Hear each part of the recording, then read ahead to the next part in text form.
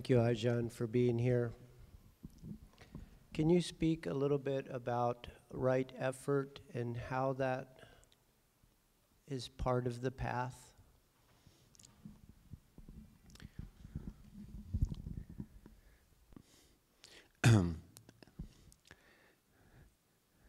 Yes, so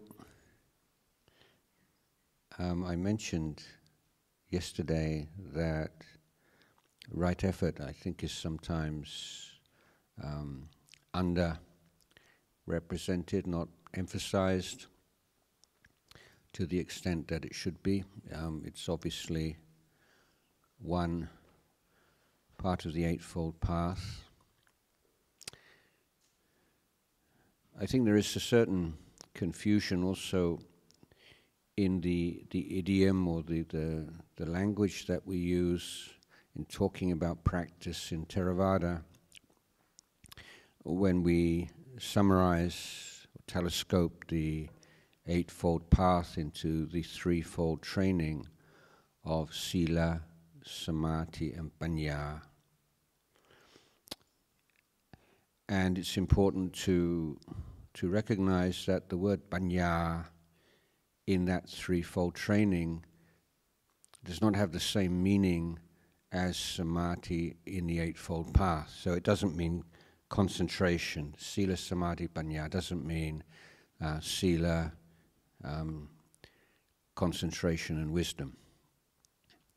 In the threefold training, concentration or Samadhi includes right effort, right mindfulness, and right concentration, or right Samadhi. So Samadhi is just being given the honor of being the leader of the group, as it were. So if you go to apologies, it's not appropriate analogies. Let's go to a big concert, and you have a famous singer, and they don't tell you the name of all the backing singers. They just tell you, it's Beyonce or whoever it is, you see. But it's not just her; it's all these others as well. And if it wasn't for them, it wouldn't sound very good. And similarly, it's not just concentration; it's all these other mental factors. And right effort is extremely important. And this is what we do.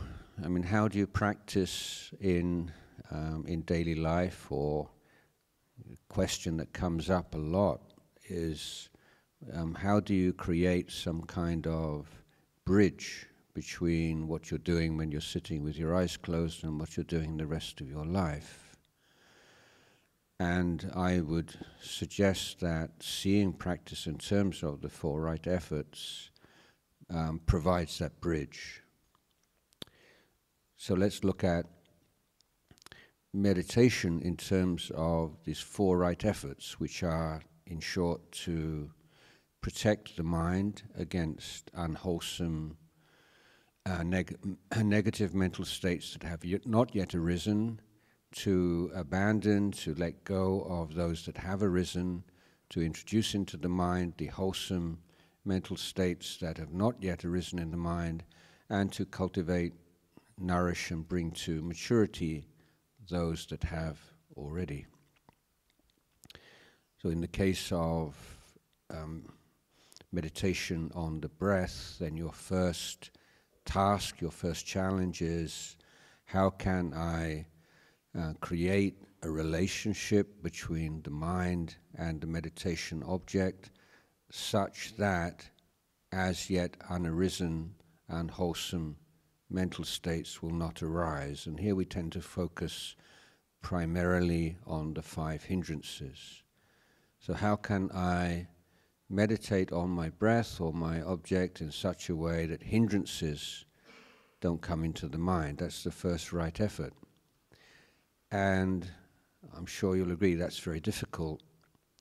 And so we need a second kind of effort, a second strategy. How do we deal with the hindrances, the unwholesome mental states that do arise during the course of meditation? That's the second right effort. So if your idea of meditation is, applying a technique in order to get a result, then that second kind of effort can seem to be like a failure. People say, oh, I just, terrible meditation today, just struggling with agitation and sensual thoughts, and a feeling of discouragement. But seen within the framework of the 4 right efforts, you say, yeah, I put a lot of effort into dealing with the hindrances today and finding ways of reducing them and letting go of them. So it's an important aspect of meditation. So everything that happens, it's all within the meditation process. There are not things sort of outside of this process impinging upon it or disturbing it and upsetting it and making it not what it might be. That's the I don't think that's a very good way of looking at meditation. So obviously, if you're the kind of effort where you're successful in preventing the mind from allowing the hindrances to enter into the mind and envelop it, then that's excellent. But it's a very important part of spiritual life to do this, the second kind of work, which is not so pleasant at all, but it's really providing you with life skills which will stand you in good stead, not only in future meditations, but in your general life. Thirdly, the effort to introduce into the mind the wholesome dhammas which have not yet appeared, and so begin with mindfulness. And mindfulness is always accompanied by sampajanya. So sati and sampajanya go together. And very simply, sati means not forgetting, bearing in mind.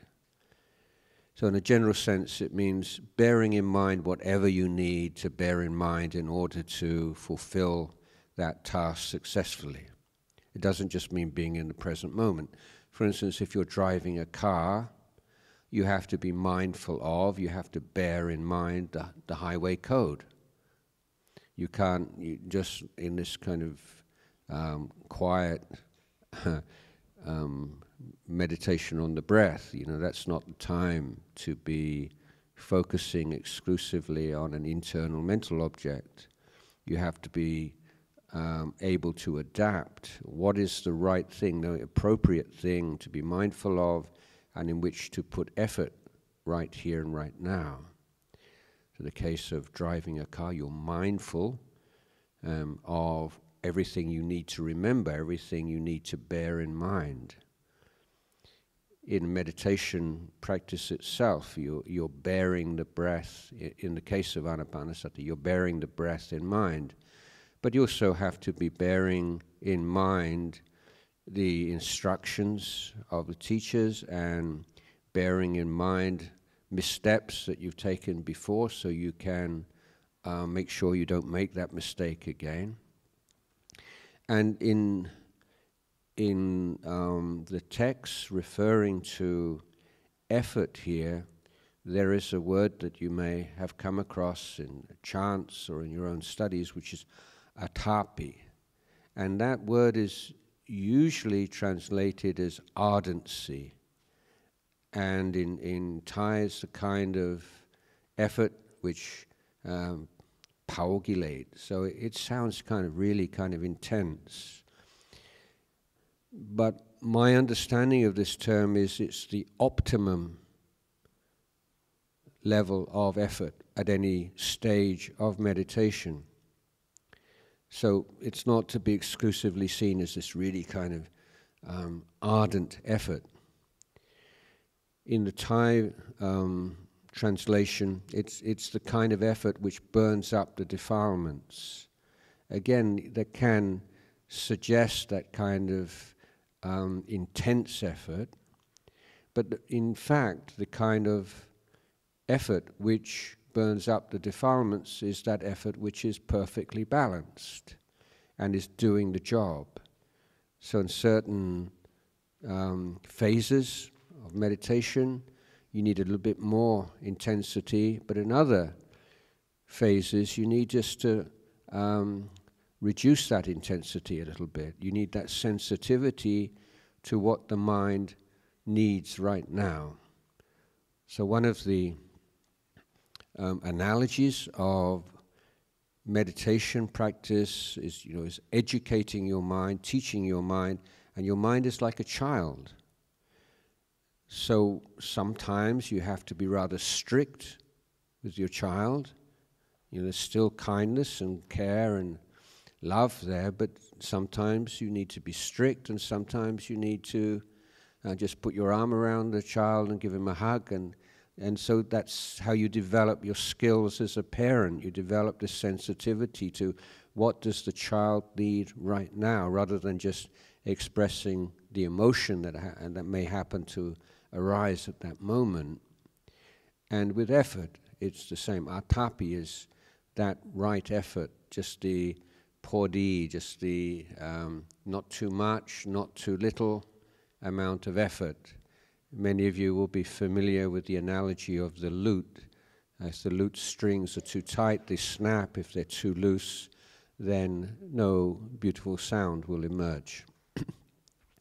Another analogy, helpful analogy for this kind of right effort is of someone holding a small bird in their hand. So if you grasp onto that bird too tightly, you're going to hurt it, you may even kill it, but too loosely, and the bird will fly away.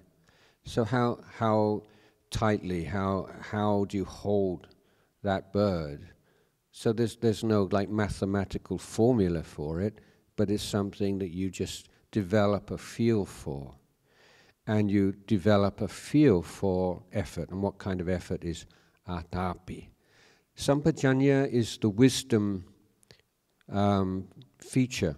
So in all these groups of Dhammas, there is always a representative of wisdom. It's not always called Panya. It has different names according to different contexts. Here it's called Sampajanya, and we usually translate this as clear comprehension. But here I think one important feature of it is it's aware of context. Purpose, suitability, and so on are the criteria you find in the texts. But one way of illustrating this, I like to refer to something that happened in our monastery many years ago, where there was a young monk who was very diligent in learning the Patimokkha discipline. So just as a side note for those of you who don't know that, this is the list of 227 rules which form the back. It's not the whole of the monk's discipline, but it's kind of the spine, the backbone. And every 2 weeks on the full moon and the dark moon, in any monastic community with more than four or more members, which is considered a quorum, one of the monks will be delegated to chant these rules by heart. And you have another monk with a book checking, and if you get even a single syllable wrong, you have to stop and correct it and then chant it. So let's just hear a quick just a little bit. Okay. It goes pretty quick, so prepare yourselves. Upostha karanato pubbe navidam pubbakitchankata bang hoti dantana samajnanchtatapati pujananch asanapanya pananchapani baribojani upatapanancha chandarahanam bhikkunan chandaranancha. And then like that for 45 minutes. Like 45 minutes, like that. And there are monks who can do that without a single mistake. There are usually a few mistakes, but anyway, so that's the Patimokkha, and it's quite a big commitment to learn this off by heart. And often, one strategy is like an hour of learning in the morning and an hour of revision in the evening. Some people do it different. That's how I did it. Anyway, so there was a young monk who was really determined to get this down in this period of time. And but it's difficult because we have quite a full schedule. And so by the time he got back to his kuti at night after the evening meeting, getting on for 10, and then he'd be chanting. And so he was so mindful of his patimokkha chanting. There was no distraction, no past, no future, etc., etc. But his chanting was so loud that he was disturbing all the monks in the other kutis, and they came to complain to me. And I was really interested to think, what is this monk's fault? I can't, after a long day, we've been up since 3 in the morning, 10 o'clock at night, been up for how many hours? Instead of going for a rest, he's putting energy, effort into this very admirable task. And yet there is a problem.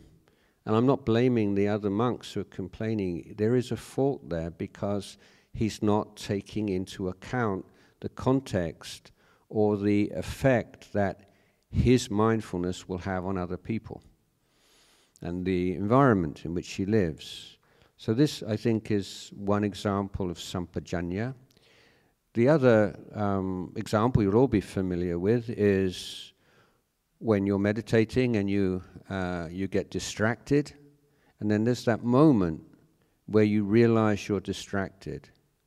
So what is that? That's a realization that what I'm thinking right now is not what I intended to be thinking about. So there's this recognition of something gone wrong or something which is out of line with one's original intention. And that is a movement of sampajanya. There's a value judgment there. This is not correct.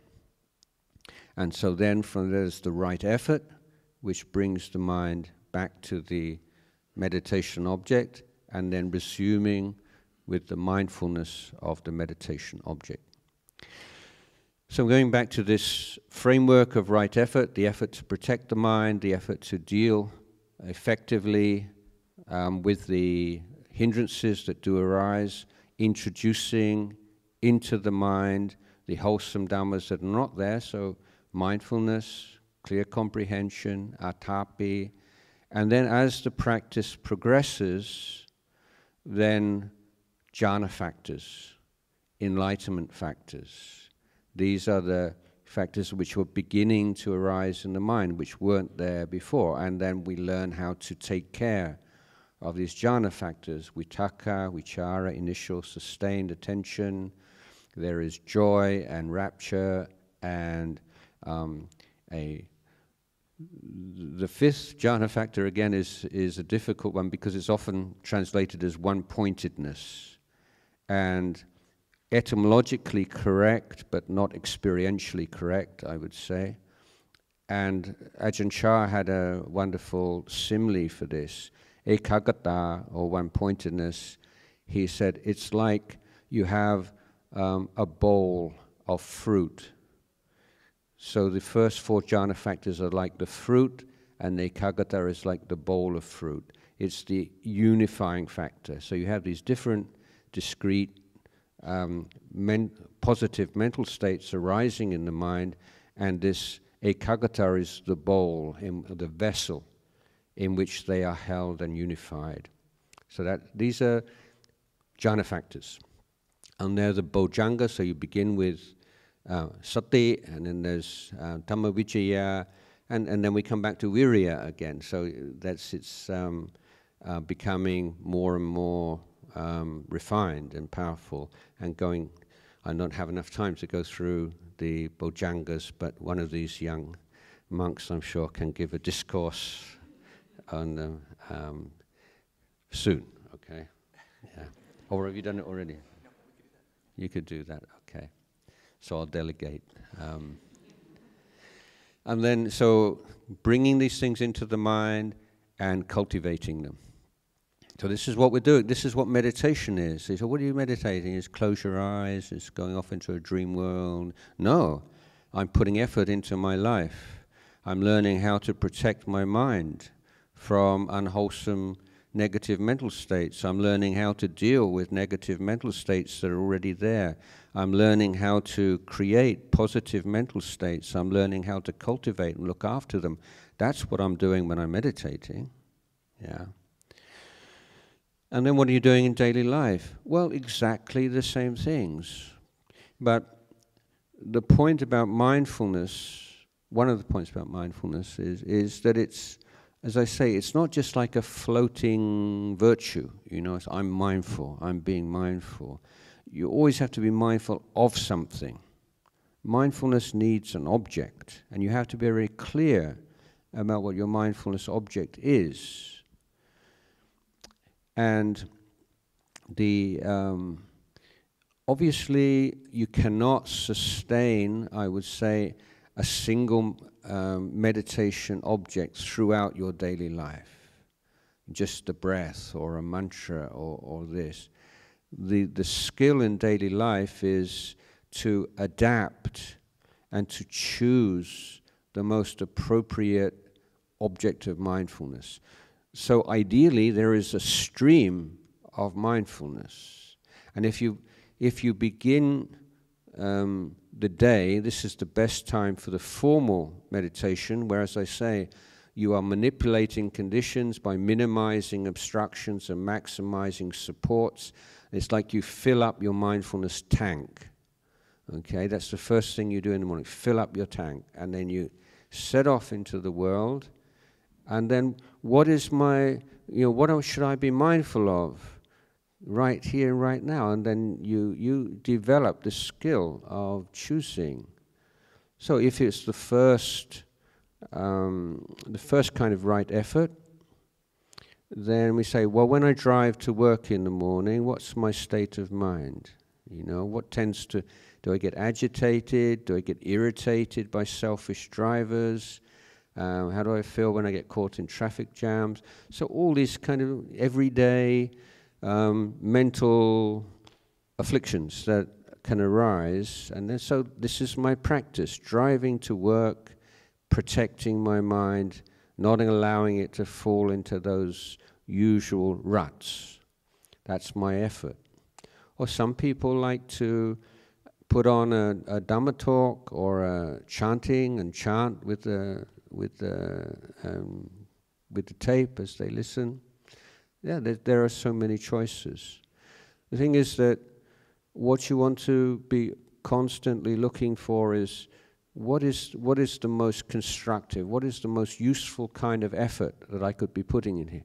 Not, oh, it's such a shame I just don't have any time to meditate these days, such a busy life. No, you think, well, okay, I've got a meeting today, so good time to practice patience, good time to practice listening skills, good time to practice communication skills. The Eightfold Path is so many different options. But the effort and the mindfulness can have a steady, uninterrupted flow, so that when you come back in the evening and you do have some time for formal meditation, there is a sense you're carrying something on. It's not like you're starting from scratch, or you're just having to kind of erase all the frustrations and stress of the day before you can really get down to meditation. Well, that's the whole. So it was both a question and answer and a Dhammadesana, wasn't it? So yeah, so this is a really important topic. Just briefly to really sort of turbocharge this practice, if you can, just very short, like formal meditations, like in every day, no matter how busy you are, there's just little pauses, of a minute here, or like walking from your car to the building, walking up and down stairs, standing in a lift, 1 minute, 2 minutes. So reclaim these kind of dead pauses, which usually you just allow to be filled with what you just did or what you're going to do, or you stand in the lift and end up looking at yourself in a mirror, even though you know exactly what you look like. And you've already today, you've looked a number of times. You really don't need to do that. So you can just be with your breath. And if you can be with your breath and just come back, it's like rebooting and restarting again. Or if you're in front of your computer screen, every 20 minutes, like 20 seconds. Rest your eyes for 20 seconds. Be with your breath for 20 seconds. No need to look at your phone and see who's got in touch or, all that. There's time for that. It's not that it's bad, but knowing time and place is a really important skill to learn. And having a sense of your mind like a sense of your child. What does your child need right now? So like your mothers, I've seen mothers who are working on their computers, working in the kitchen, and yet they know at every moment exactly where their child is and whether their child is safe, whether their child is in difficulties. And they know that, even though their eyes are not on the child. They're on the cooking pot or on the computer or whatever they're doing. And that's how you develop. You have this sense of your mind and what your mind needs, just as the mother has or father has a sense of what the child needs. And this is how we develop this continuity of effort through meditation and through daily life.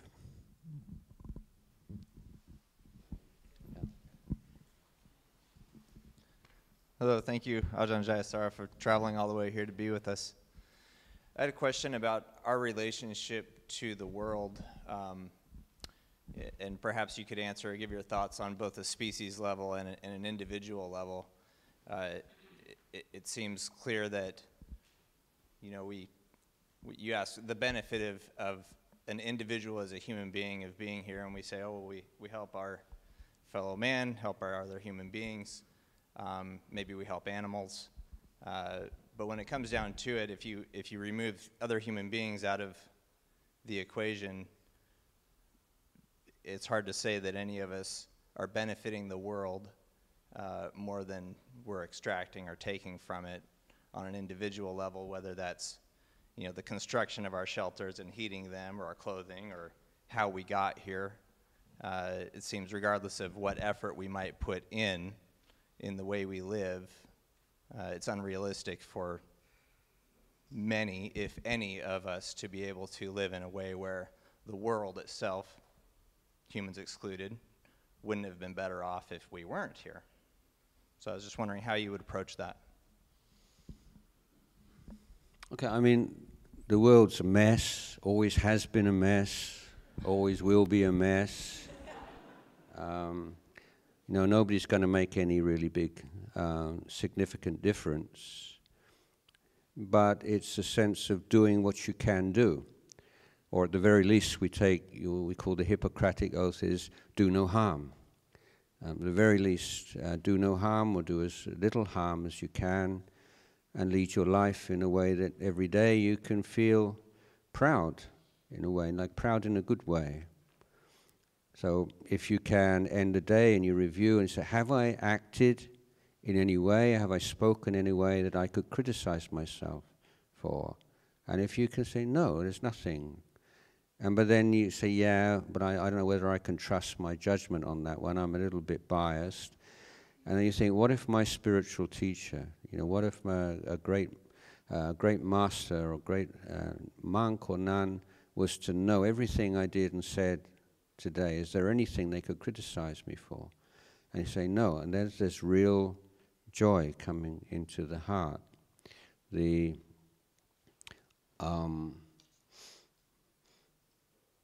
There's a teaching of the Buddha which I find very beautiful and inspiring, is where someone says the world is just full of greedy, selfish people. But at least I will not be greedy and selfish. The world is full of angry, cruel, malicious people. I can't do anything about that, or very little, but at least I won't add to that number. I will not be angry and malicious and nasty and cruel. And so when you see all the things that go on in the world, you have a choice. You know, you can say, oh, what a world we live in. It's so depressing. I don't even want to, you know, look at the news anymore or listen. You know, it's just such a downer, the environment, you know, everything is. But with wise reflection, you say, yeah, there's all this going on, but at the very least, I'm not going to add to that. I'm going to try to act in ways which will prove that you don't have to act in that way. You know, I speak to people in Thailand, and like, if you're in a corrupt organization and you maintain your integrity, you're like a shining light to so many people, because when you come in at the lower levels of a corrupt organization, you only need one person who's been successful, and you say, it is possible. If he can do it, I can do it. And because in corrupt organizations, then the way that people live with themselves is saying there's no choice. It's always been like this. And put pressure on you to think this is the norm. But you have just one person who doesn't follow that way of life, who has standards and has integrity, and you don't need a lot. You just one is enough. So, well, if one person can do it, I can do it. So by maintaining standards, you know, you may feel you're not achieving very much, you know, in the big picture, but you know, you can be a light to other people, an inspiration. There's a beautiful phrase in the chanting, isn't like about the Sangha, the Arya Sangha, is like being fields of merit. And so they're the excellent fields of merit. But everyone can be a field of merit. You may just be a small field of merit. Someone talks to you, someone spends time with you, and they feel better afterwards. They feel refreshed. They feel, oh, at least there are people like this in the world, you know. What a kind person, what a good person. And merit, you know, they feel wholesome mental state with their contact with you as the cause. You are their small field of merit.